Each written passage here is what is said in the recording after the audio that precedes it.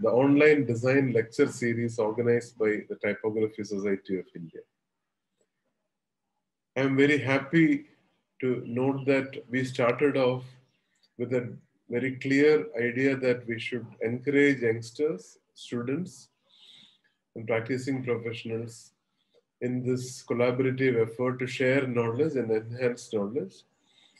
So far, we had 4 out of 9 speakers in this age group of below 30 or around 30. Our first speaker was Kimya Gandhi, one young typographer. I'm very happy to introduce all of you to Anagha Narayanan. She is the winner of the famous SOTA Award for outstanding contribution to typography for those who below the age of 25. Anagha Narayanan is a young type designer from Hyderabad. Like most of us, Anagha was fascinated by letter forms from the childhood, drawing them and collecting them. This childhood initiation into the wonderful world of typography was further inspired by her father's offset printing press. An alumnus of DJ Academy in Coimbatore, Anagha interned at Black Foundry in Paris and now works at Universal Thirst in Bangalore, where she contributes to design and development of Indian language typefaces. Anagha is very interested in the variable type technology, and she has developed a very interesting Tamil typeface in variable axis, different axes. She'll be talking about the new typeface called Ilai, a variable typeface, and will explain how she worked for last more than 2 years on the conceptual stage to the digital technology and worked on the various axes of weight and width. And she has created an extremely beautiful and very interesting typeface in Tamil. Over to you, Anagha. Hi, thanks for joining in. My name is Anagha. I'm here to talk about my Tamil variable typeface. Firstly, thank you to Professor Srikumar and Professor Tanvi for inviting me to speak at these online events. I think it's a great initiative, and I'm really happy to be here. So hi, everyone. That's me. I'm Anagha. I'm from Hyderabad. I studied 4 years of communication design in DJAD from 2014 to 2018. For my final year project, I went and did an internship at Black Foundry in Paris. This was to learn more about typeface design because I had never learned typeface design in college. And I wanted to see if I like drawing typefaces. Turns out I did. So I went and joined, I went ahead and joined Universal Thirst in Bangalore. This was in October 2018, and I'm actually going to quit at the end of this month. Because starting Jan, I'm going solo. I'll be continuing work as a type designer. I'm going independent. So most of my work is on Indic scripts, and I've been doing a little bit of branding also lately. I mostly deal with Tamil and a little bit of Devanagari as well. Today I'll be sharing my project called Ilai. It won me the SOTA Catalyst Award, which is an award that identifies a person 25 years or younger who shows promise in the field of typography. And as a result of this, I'll be going to TypeCon next year in Philadelphia and speaking about the project and various others. So about Ilai itself, it's a typeface that's inspired by the psychedelia of 1960s. This is Ilai. It moves from a top heavy to a bottom heavy weight. And since it's on a variable axis, you can have smooth animation going between the two extremes. Tamil, as most of you might know, is a language spoken in the south of India. It's one of the oldest languages in the world. The script is also called Tamil, unlike Devanagari, where the script is called Devanagari and the language is Hindi. Tamil was written on palm leaves, so most of the shapes have curves in there. Because earlier, if you write, if there are a lot of linear shapes, it goes along the fiber of the leaves and it will tear the leaves. So that's why curved shapes were used. Just like Odia and Telugu, which also primarily used palm leaf for writing manuscripts. In spite of being a native speaker of Tamil, I've never learned to read or write Tamil because I was born and brought up in Hyderabad. So the first step was for me to learn Tamil, how to read and write Tamil. So I started looking at the forms, and this one such book had shown some really interesting shapes, and it made me believe that Tamil can be quite experimental. As for the glyph set, Tamil has 12 vowels and 23 consonants. The top 2 rows are vowels, and these are all consonants. And this, when compared to Devanagari, is tiny, which was super beneficial, which I'll speak about a bit later. Super beneficial for me in this project and my concept. And Adarsh Rajan had put this beautiful chart where he explains the root letters of Tamil and the derivative letters. It was super useful. It's something that I went back to quite often. As for my imagery references, as I said, I was inspired by the psychedelia of 1960s. So there's not a particular poster or an image that I had taken inspiration from, but more from the idea of distortion, type as image, and distorted letter forms, you know. This was one of the initial sketches I had made for the letter K in Tamil. This was in December 2018, and since then it's taken about 2 years for the project to be over. I mean, it's still not over, but 2 years of not everyday work, but yeah, 2 days since the seed was sown. Since the typeface is very organic, I drew out a lot of variations for each letter, and this is super helpful in having forms that weren't constricted by the tool that I was going to be using on my software. So with the pencil, it was more free flowing, and I could just explore much more. Also, I'm more comfortable with conceptualizing on paper first. But that's just me. As for approaches, there were 1 out of 2 ways in which I could go ahead with the project. I did a few sketches and I figured that these were the 2 approaches which I could go ahead with. So the first one was where I drew the top heavy, the monolinear, and the bottom heavy, and interpolate the rest. Interpolate is a process of automatically generating weights in between. And approach number 2 was to draw the top heavy, to draw the top medium, monolinear, bottom medium, and bottom heavy. And by solely comparing these 2 highlighted glyphs, the one on the bottom obviously looks more charming because it looks more, it had more intent. This one, on the other hand, for me, with my vision, this one fell flat. So Ilai has 9 masters. There's the top heavy, top medium, monolinear, bottom medium, bottom heavy, and 1 between each of them. And this is the design space that I was going to be dealing with.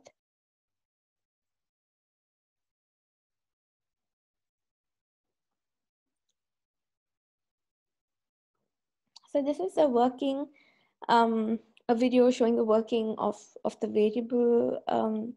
variability of Ilai. You'll see how the shapes are, like in this, for example, the counter goes from there to something else altogether at the end of the axis.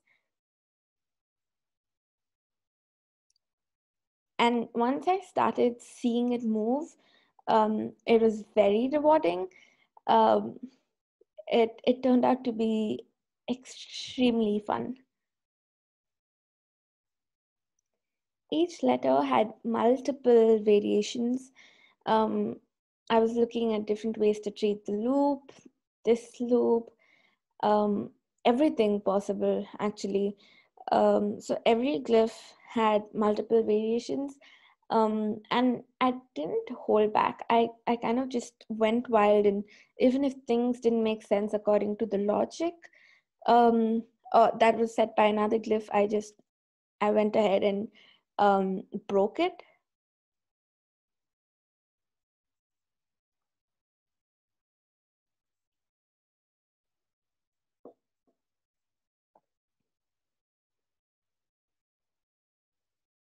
So this is what the basic glyph set looks like. This is the top heavy, top medium, monolinear, bottom medium, and bottom heavy.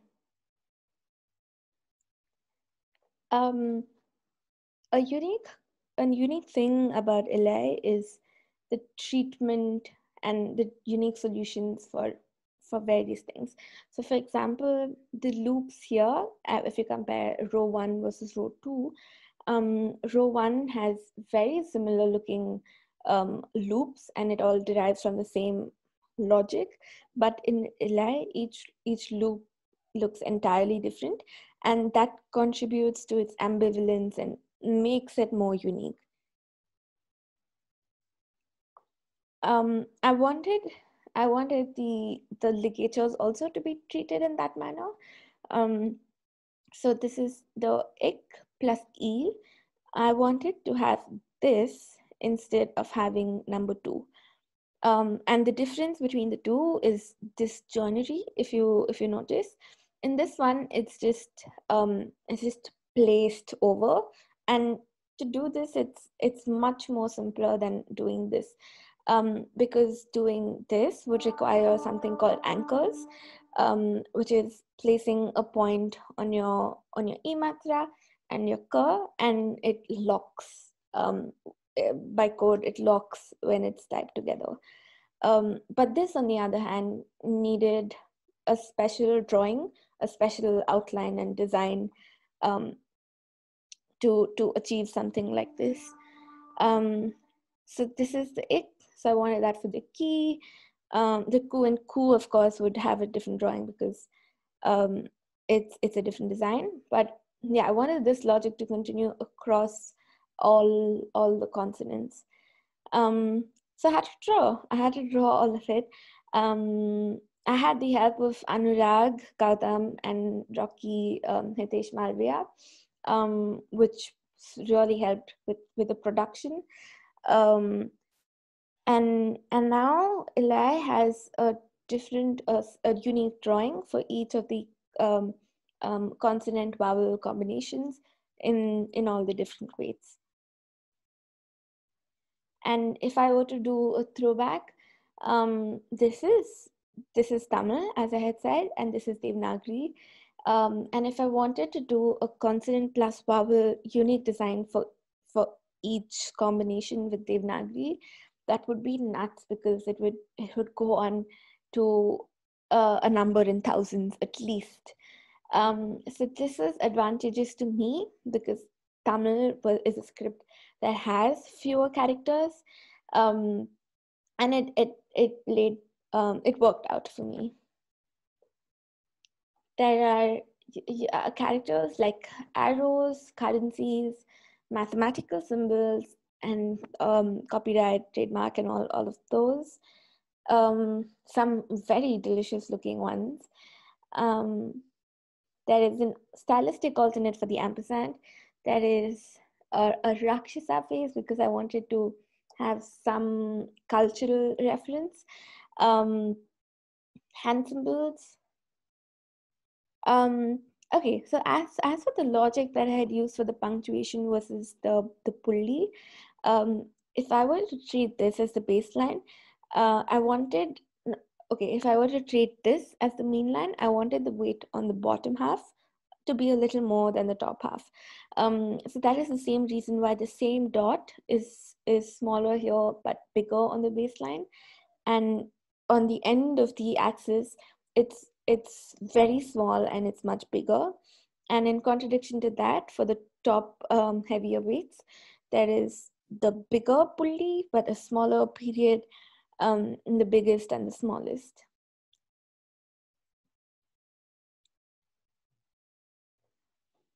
And in ligature glyphs, I wanted each matra or extension, the ligature mark, to have its own logic also. So instead of just being a thin line here, I wanted to have some weight there to ground and anchor the form, if that makes sense. And for the E matra, for example, here, instead of just being a tiny thin line, I wanted it to have its own weight as well. And here as well, for the bottom medium, top medium. One big challenge was having such unique designs. So in this, for example, if you notice this counter, how it changes from this to something like a mango, almost like a teardrop, again back to something like this, but at this extreme it becomes like a squished oval. And this was challenging because for interpolation to work and a variable axis to work, to be smooth, it has to have the same number of nodes, which are these. The placement of nodes have to be similar, and yeah, so that was super challenging, but I wanted each master to have its own quirk. So trying to find that balance and having to compromise on some things is a little difficult, given that I was headstrong on having such quirks in each master. I had to test out each glyph on this axis. As I was saying, axis is the variable axis. I had to test it out to see if it's smooth or not. And here you'll see how there's many nodes that are bumpy. And I had to pay attention to all of these. So this meant that I had to test out each letter in a big size on this axis and see if the nodes are okay or not, and then go back and fix it. And it's a whole iterative process. So the umbrella process that I followed for the variable font bit, at least, is I first had my drawn masters and then I interpolated them. I made fixes to the interpolated master. I took it onto a separate glyphs file because not all my glyphs were compatible. So I was creating a master list of having just those which were compatible across the masters, exporting it, taking it onto Foundry. Foundry is the software we saw on the previous slide. That's the UI. It's useful for testing out fonts and variable fonts in particular. I viewed it at a large size to see if there's any kinks in the outline. And then I had to go back and fix all the outlines. And you know, this whole loop is repeated. And that's the process for one, but now I have to implement that for the rest of the glyphs as well. So 275 glyphs in total and 9 masters. Not easy. This is a few selected tips from the various masters. There are symbols like the Om. There is more infrequently used Tamil symbols, the debit, credit as Tamil numerals. Of course, all the symbols that we have on our keyboard. And it is natural to see forms of faces in these because they're also organic. So don't be surprised if you find a caterpillar or something that looks like Kevin from Office and Elvis Presley. It's but natural. There's also this psychedelic eye in the typeface. I was surprised to see that it works pretty well even in text, especially in these weights. This is the bottom medium and this is the top medium. The more extreme weights, of course, work better on display and headings.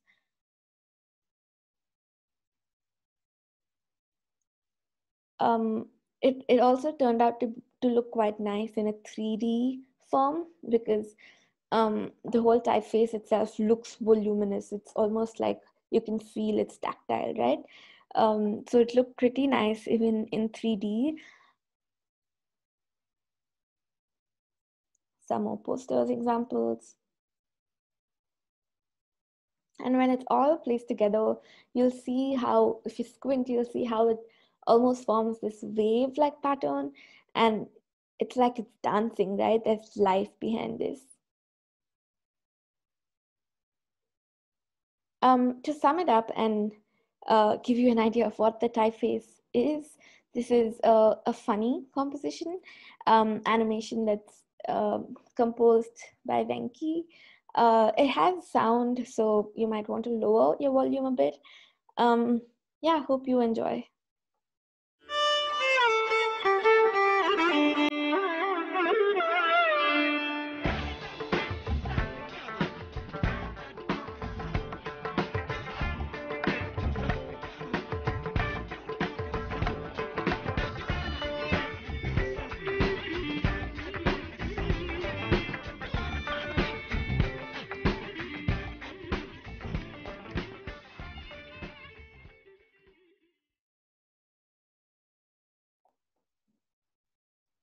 Yeah, that's it from me.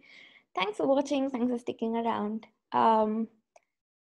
Thank you to Professor Srikumar and Professor Tarandeep once again for inviting me.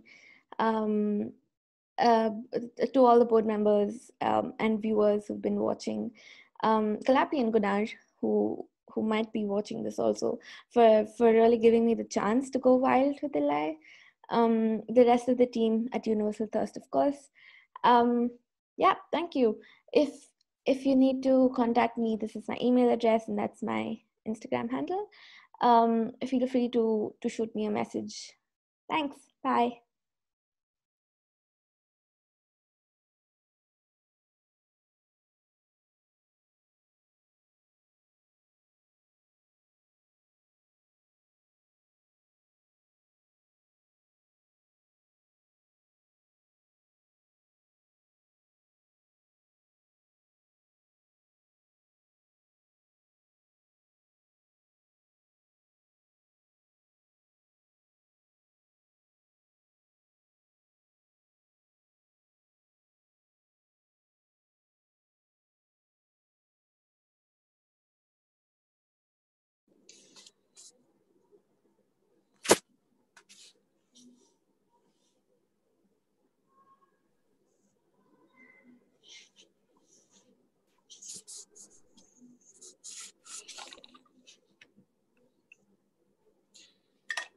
Okay, so thank you, Anagha. It was such a wonderful journey. And am I audible?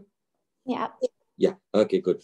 It is such a wonderful journey. And I was just trying to make calculations in my own head, the kind of work in 275 glyphs into so many masters. And then you're looking at, organic forms, which are sort of transforming. And, I'm sure it must have been a tough such a wonderful journey. And, just give me a moment. There's some technical. Okay, good. It is such a wonderful journey, and I was just trying. Okay, so I was just wondering, how long did you spend on this? You said not every day, but on and off, and there must have been other projects which were going on. So sometimes these things just end up messing your mind, right? Did you also had dreams of these bulbous forms coming and forming letter forms, manifesting them into letter forms? It's amazing. I mean, I don't have any words, especially the way the entire sort of the visual balance when you look at all the weights and the variable, this thing, right? Yeah. Okay, so how long did it take? The first sketch was actually in December 2018, and the idea of the typeface, in terms of the workability of it, was in such a way that it was my personal project for Universal Thirst, which is a really cool concept that Kalapi and Gunnar have said, which is each person, each designer dedicates one day of the week for a personal project, right from design, conceptualization, everything, and this is really cool because especially when you're working in such jobs or such foundries, you usually make commercial projects or things for the foundry, but without having time for your own idea.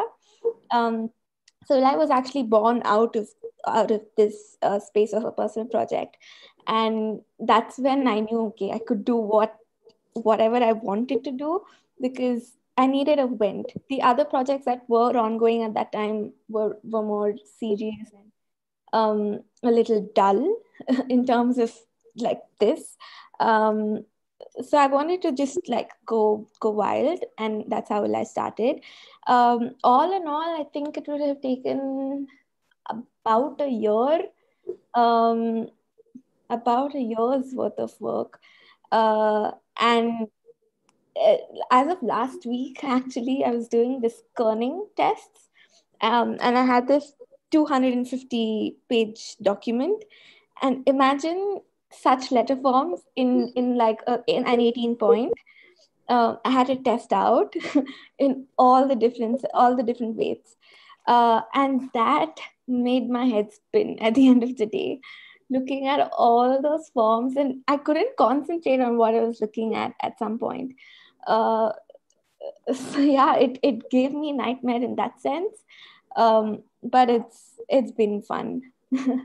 That's what precisely my question was. That at one level, it's an amazing thing that at Universal Trust you guys are encouraged to look at something which is beyond the everyday commercial requirement of running the office and fulfilling the needs of the clients and things like that. But you said that you are a native Tamil speaker, right? Mm-hmm. But you never got a chance to learn how to read and write. I'm a little curious, how did you choose ke Tamil typeface hi banana hai? Because having been in Paris and having studied in DJ, which is on the other coast, there must have been options which you would have. So tell us something about that backstory, that how did you narrow down into Tamil? I think the reason of me being Tamilian, but okay, before going to DJ Academy, which is in Coimbatore, my Tamil, in spite of speaking at home, was not great. And then after going to college, I started learning better Tamil. And I used to look at a lot of signs because DJ also is not in the city, it's in the village. So we had to communicate with people, take the local bus, try to read the signs there. And so I wanted to learn Tamil. And I thought the best way to do that would be to design a typeface. And turns out it was a good decision because of the size of Tamil's glyph set. It's tiny. I think even Gurmukhi is small in that sense, right? Yes. Yeah, so it turned out to be advantageous. And it wasn't much thinking. I had my other options were Telugu, which I'm from Hyderabad, so Telugu You was grew up in Hyderabad, right? yeah, Telugu was the other option, but it's a difficult, complicated language to design, a script to design, and Devanagari was the other option. I don't remember what was the exact moment when I decided that it was Tamil, but yeah, I wanted to learn Tamil, so I think that translated into wanting to That design Tamil. translated. Absolutely brilliant, but as an academician, when I interact with a lot of these young students who join design school, I'm talking specifically about NID. I have found that while we assume that most Indians know at least three languages, English, their mother tongue, and perhaps the third language is the language of the state in which they have grown up. But that is often restricted to the other two languages are restricted to just speaking or maybe a little reading with difficulty. And the other track of the thought is that because of work related this thing, people move, people are not living anymore in their home state as the case was, let's say 50-60 years ago, or with our parents and all, right? So now people move across all states in the country, and so what is your advice for these youngsters in terms of especially those who are interested in typography? We would like to know your opinions about how important it is to try and reconnect with your own roots in terms of the script and the language, whether it is through designing typefaces or whether we see on social media and Instagram these days, a lot of people take pictures of hand painted, so what are your thoughts on that, especially for the young students? Because often, we hear this little whispers in the background saying, "Hum bore ho rahe hain, hum kya kare?" So specifically for young design students, what are your thoughts on this? I would say even when you're drawing letters or when you're doing lettering, don't just think of lettering in English. Try to pick up lettering even in your native script. Suppose if you're a Keralite in Ahmedabad, try to pick up Gujarati. It's okay. You just at least try to observe the letter forms, and then you can go back to Malayalam. But definitely don't just restrict to Latin or English, because that at some point you'll definitely be designing brand logos or something to do with the Latin script. And I think even the teachers must encourage students to think more vernacular and to design in a native or a script that is local to the student. Okay. So we have another question from, I guess, she's also a design student, KVSS Varshini. She has a specific question regarding one particular slide on your presentation. You would recall where you were doing a comparative, this thing that you have a monolinear and you have two extremes, and you did the extrapolation, the interpolation, and then the approach 2 was where you tried to do it manually to strike a visual balance. So her question is, how did you figure out that approach 2 and the fact that it would work better? Maybe you could elaborate a little bit more about, when you were going through that process. Yeah. Okay. So firstly, how I figured out to be on the extremes and pushing it to a point of not being fully legible was also a nudge from Kalapi's side. He said, what if we push it to the most extreme on either side, and then that would generate more variety of instances in between. And to pick out approach 2 itself, if you compare the two on that slider, approach 2 had more character, and by that I mean, instead of just being mechanically all monolinear on the top and heavier on the bottom, I wanted the bottom also to have a little bit of weight on the top. And that wasn't possible if I had a monolinear and something bottom heavy, because naturally if you have something like a stick here and you have like the broader stick here, it'll transform gradually from this to that. But I did want some variation in the middle, and that's why I decided to design those in-betweens, Okay. which is those two masters on either side of the monolinear. So in other words, what you are saying is that when you were looking at it yourself and trying to, include those, if I would say, finer nuances or intricacies of even in the bottom heavy one, how the upper apparently lighter strokes are modulated, you had far greater control on the final outcome in terms of the visual balance. Is that what you're trying to say? Had more variation. You had more variations. Yeah, Okay. I had more character. Okay. Okay. So moving on with this, there has always been this debate going on that when you are doing a typeface design of a script, which you are not familiar with, right? So some people say that, it is important to learn the script or at least understand which alphabets sound like what. And then there is this other school of thought which says that, oh, don't let the language interfere in your response to the shape and form of the letter forms, right? So basically, one school says that it's essential to be aware. The other school is saying, no, don't get into that. Have a very fresh approach. So what are your opinions on this? We know that you learned how to read and write Tamil at some stage of when you were working on this, right? Yeah. I am more of the first school of thought, where I think if you know all the rules, if you know how it's done, if you have good enough research, then you'll know what to do and what not to do. So basically learn the rules before breaking them. But that is my thought. There are some other designers who have also done the second approach and have done it quite well. I don't think I would ever, personally, I would have the guts to do that.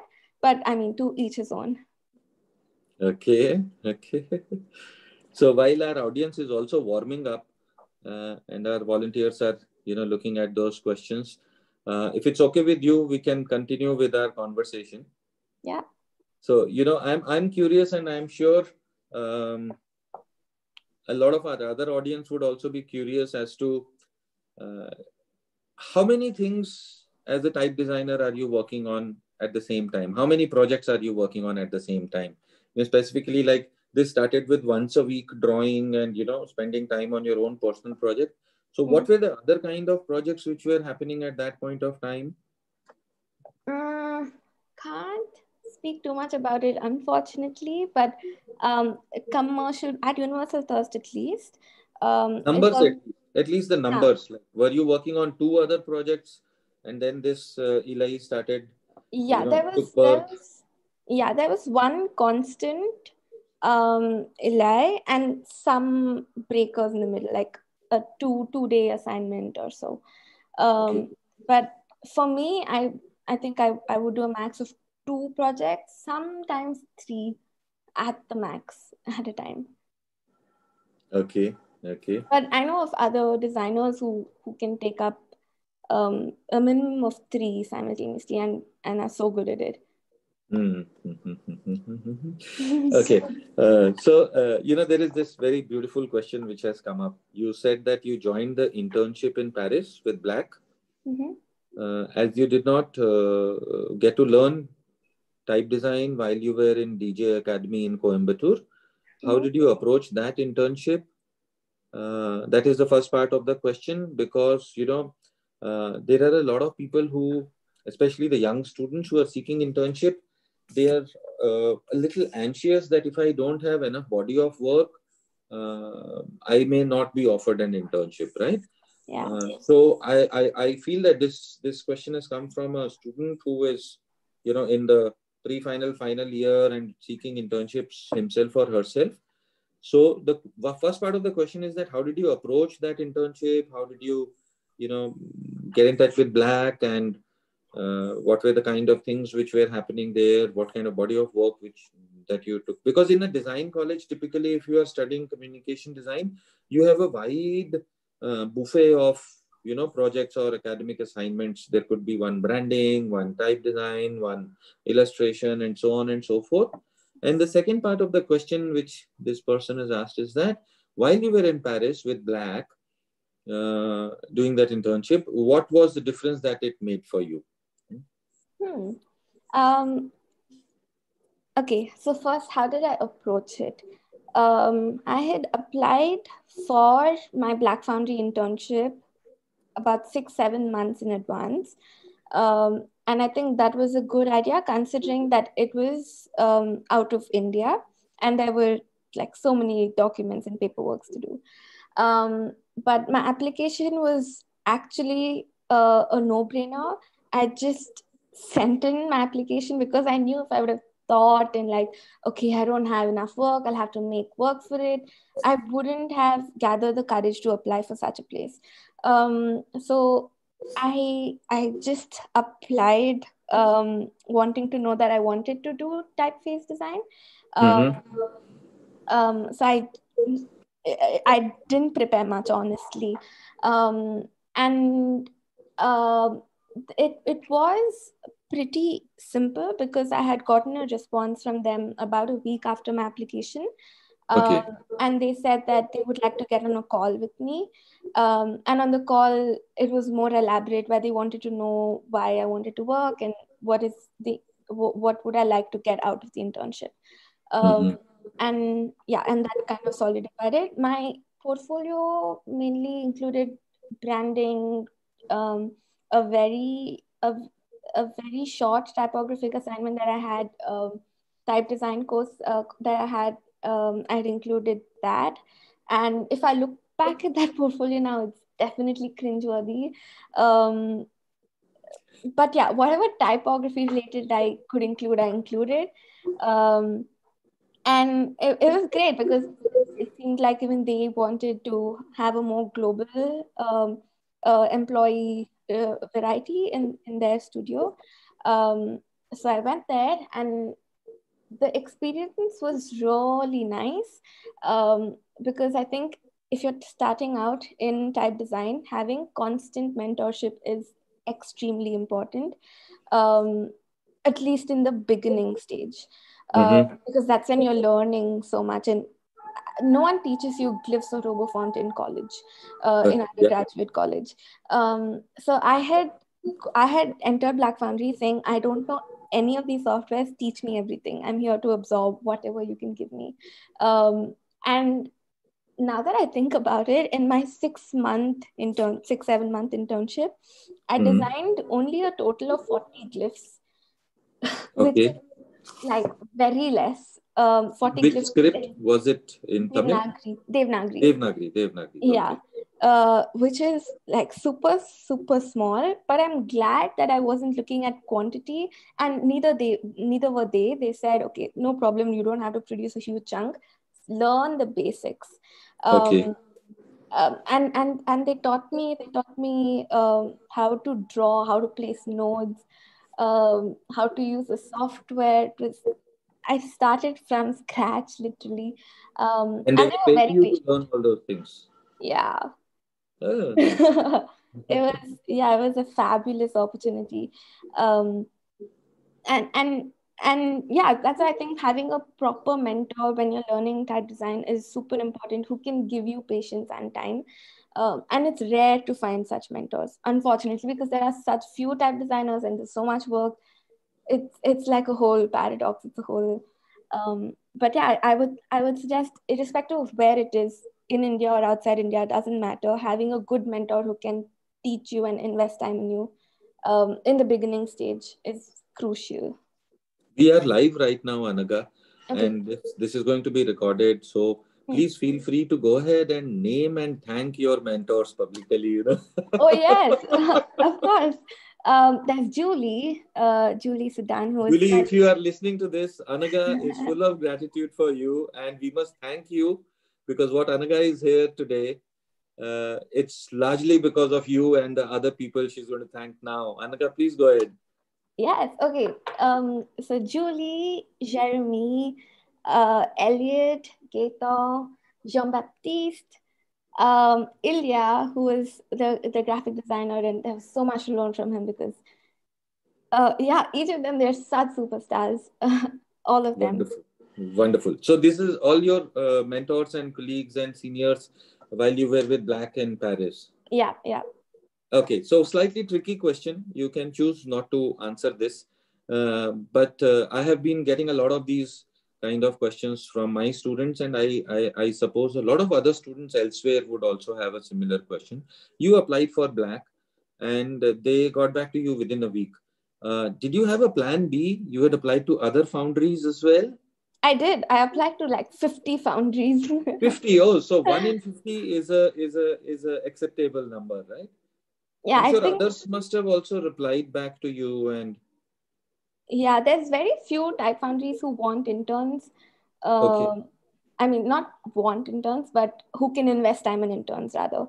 Okay. And I think it's only the bigger foundries who can who actually seek out interns.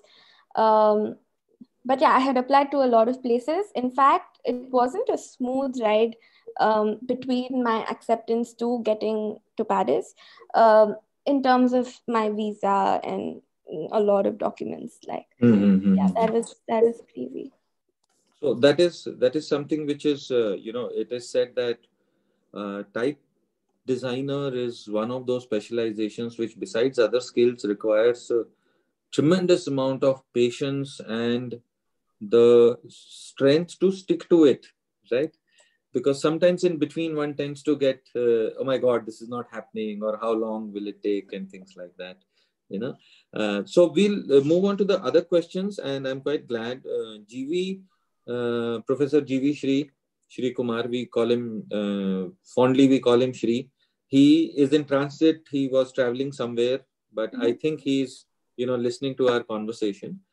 So he has asked you a question that how often, if you do, how often do you practice calligraphy the conventional way, taking a tool and an ink and, sitting down? I'm trying to be better. Okay. I'm drawing constantly, like with a pen, like I'm constantly drawing things. Wonderful. But if I were to sit down and do an elaborate practice, it's not as much as I'd like it to be. I was doing an alphabets mentorship program, and I had a mentor Okay. where I wanted to learn Latin calligraphy. Because again, I wanted to learn the basics first before designing Latin.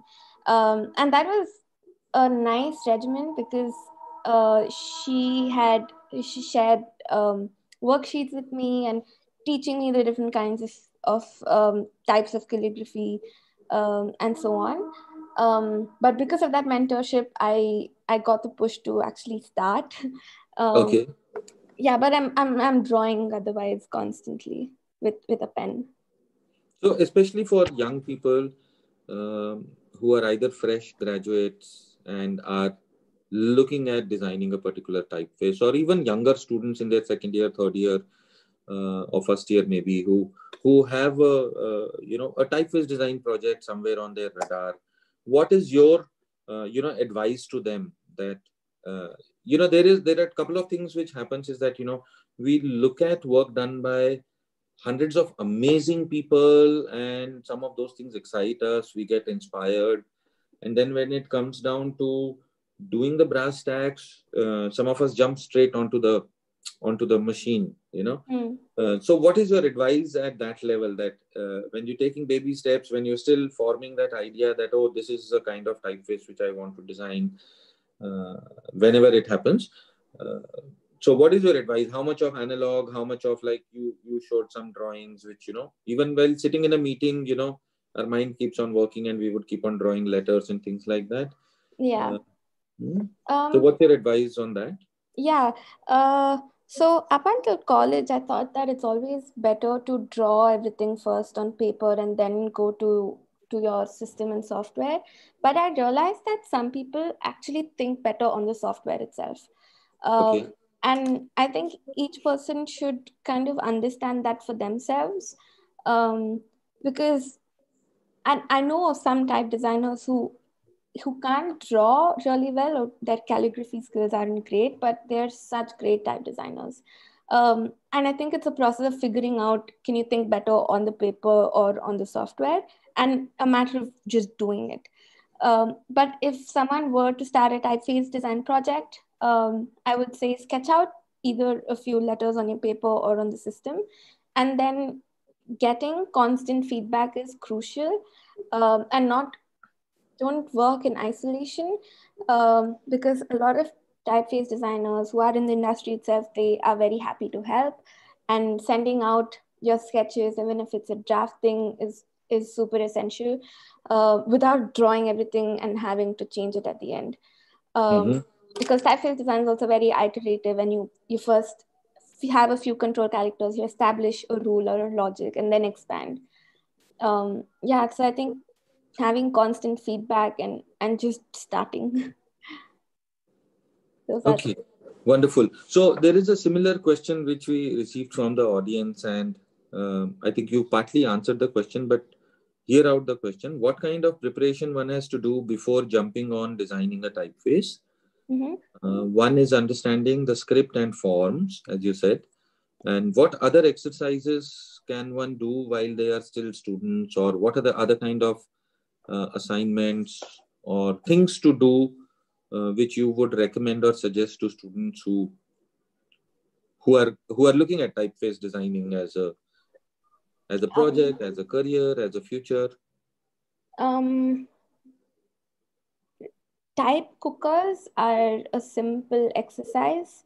So type cooker is where you have a set of few constraints, and the idea is to just churn out results really quickly. So if there's ever a time where you're stuck and you just want to draw but don't know what to draw, type cooker is very handy. So type cookers are a great exercise to also just prepare your hand and just to start drawing.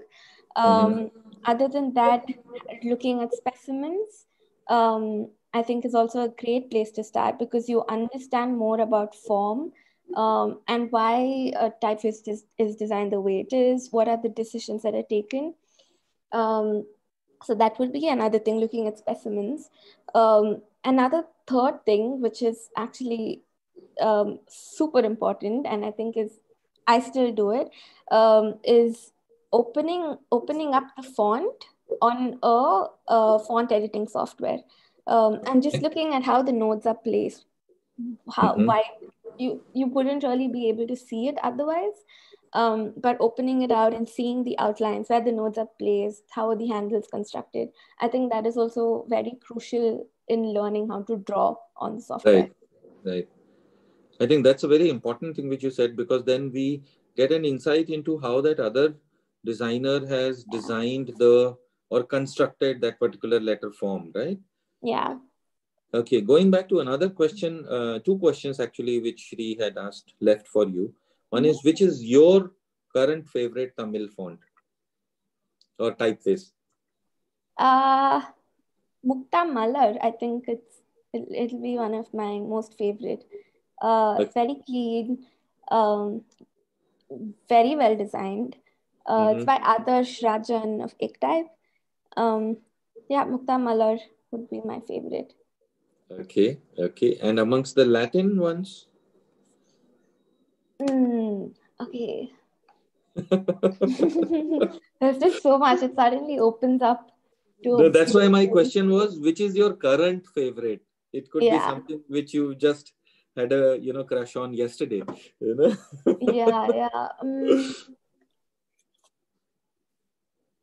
I really like Roslindale by DJR. I think Roslindale or Roslindale. Okay, yeah. It's a beautiful serif typeface. I think that's my current favorite. Okay, and then there's another thing which he wanted you to respond to. Can you talk about your collection of letter forms, like the Matchbox labels or something, which we have found out that you've been doing since you were a child? It's stamps, actually, postcards. Stamps And postcards. So I was doing this when I was in college in my second year, and the hobby is called post crossing, where you just send a postcard to anyone. Post crossing. Oh, you are a post crosser too. I am one too. Oh, yes. Once again. Yeah. Nice. So Yeah, please carry on. You get really cool stamps, right? Yes. And also, so for the audience, postcrossing.com is an amazing platform where you just register and an random address gets thrown onto you. You send them a postcard, and then your address also starts getting circulated. So you also start getting postcards from random places and random people. So Anagha collects postcards, stamps through that. I collect handwriting samples from that. Yeah, even the handwriting, like such great handwriting from some people. So tell us, you were in college when you got to know about post crossing. Okay, then. Yeah, and then I just continued that hobby, and I collected like a few hundred of them. And I used to look at the stamps and also handwriting, like you said. It's beautiful. I think it's so fascinating that in like a 1 inch by 1 inch stamp, there is so much text accommodated. And I remember I received the stamp once from Belgium, which actually holds the world record for the stamp, which has the most number of words in it. Wow. Or most number of letters, one of the two. So how it is designed is that the stamp has a face, which is made out of letters, and it's tiny. Like it wouldn't even be 1 point. I think it'll be lesser than that. Really? You have that stamp with you, so we're looking forward to your Instagram post where you could share that. Surely, yeah. Okay. So it is a known fact, and we've been hearing this in all kinds of biographies and conferences where we meet designers and everybody, that each one of us have our own quirkiness and idiosyncrasies, as they talk about. Like if I talk about myself, I design and collect calendars, right? And from small ones to big ones, and I mean all crazy kind of things from all over the world keep on happening. What about you? I mean, how would you what's your the behind the scenes, what keeps you sort of, we always have an alter ego, kind of an alter designer, so something which we do out of sight of the public, but it helps us maintain our sanity and focus on what we are doing in the daytime. Yeah, that's super interesting because I have faces where I'm obsessed with something and I move on. And very short faces like that. And currently I'm in a transition where I'm trying to figure out what I can hook myself onto. And like I'm I would love if you have any recommendations for any kids to just be engaged. And I don't want to do anything design related.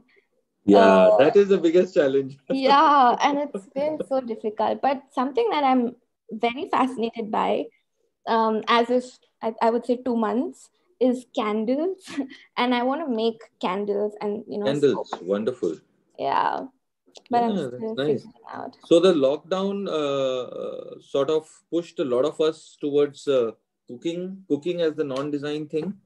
Yeah. But then a lot of non-design family members also responded कि यार the way you are laying out the table or plating the food, तुम उसमें भी composition देखते हो. So there is very little which we can say is not related to design. Yeah. Design sort of is like the air around us, or the medium which sort of helps carry everything. So I am just looking at the chat box in case we have any more questions, because we're almost towards the end of today's session. There aren't any questions, Anagha, so we can conclude this. And on behalf of the Typographic Society of India, all of us, Professor G.V. Shri Kumar, myself, Professor Uday, and Chirag, and such wonderful volunteers, students who've helped us come together today evening, and also Hasgeek, our tech partners who've made this live streaming possible. A big thank you to all the entire team, but a big shout out to you, Anagha, for taking out time and for agreeing to share this very, very exciting and very, very inspiring journey. And we are really proud of you to be one of the SOTA winners. Thank you. And a couple of websites you had mentioned, like Typecooker and Alphabet's mentorship and all those kind of things. Yeah. So we'll collect those details, and when we finally upload the recordings and all those things, we would also love to have references of those websites which we had discussed during our conversation. Yeah. So thank you. Sorry to interrupt. I would love if you could include another link in that. So it's a list curated by Namrita Goyal, and it's a list of type resources. So it has books, podcasts, courses on type design, everything, not just limited to Latin, but also has Indic. Yes. So please share that link as well. Absolutely. We'll do that. And thank you to each one of you guys who took out time on a leisurely Saturday to join us and, share Anagha's wonderful journey. You've been a wonderful audience. Thank you so much. With that, we will conclude today's design lecture series hosted by the Typography Society of India. Each one of you guys, stay safe, stay happy. Don't forget to wear your masks regularly. Bye-bye. Thanks. Have a nice Sunday. Bye. Bye.